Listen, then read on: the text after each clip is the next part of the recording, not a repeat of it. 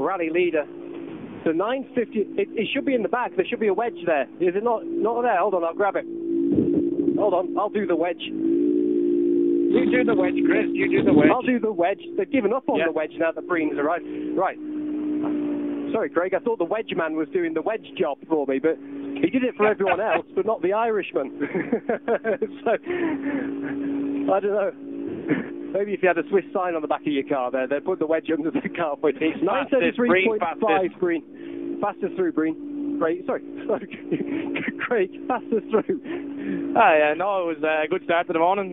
Lovely stage, really enjoyed it. So, yeah, well, what can I say? Just try and do more of the same again today. Enjoy the driving, enjoy the stages, and try and bring it home if we can. The thing is, do you prefer it when there's a little bit of pressure on you?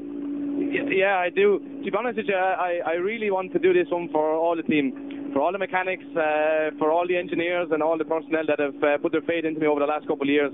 I really want to finish the season on a high note, so this rally is for them, and I feel pressure from that regard. I really, really want to do it, so.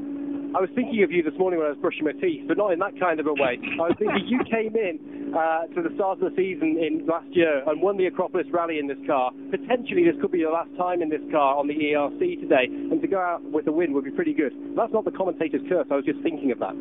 Yeah, look, it's a long way to go yet, but for sure it will be a dream to finish the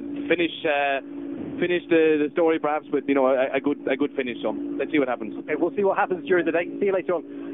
Run over that wedge.